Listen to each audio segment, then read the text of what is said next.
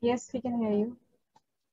Okay, I'm Almas. I'm pass out of trainee medical physicist batch 2018.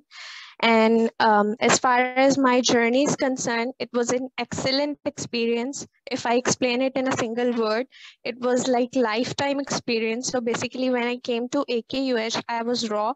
I knew nothing about this field.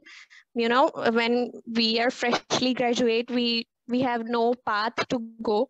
So AKUH is a place where I got trained not only academically but also professionally. AKUH had not only taught me the base of this field, that what it takes to be a medical physicist, but also what it takes to be a part of a healthcare profession. So the things that we have learned from AQS, like from basic 2D planning, then 3D, and then most advanced type of planning like IMRT.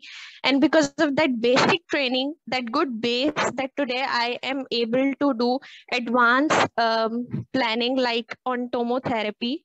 Uh, so I thank all of my mentors, Sir Abdul Qadir, Sir Asad, Sir Shaukat, Ma'am Zainab.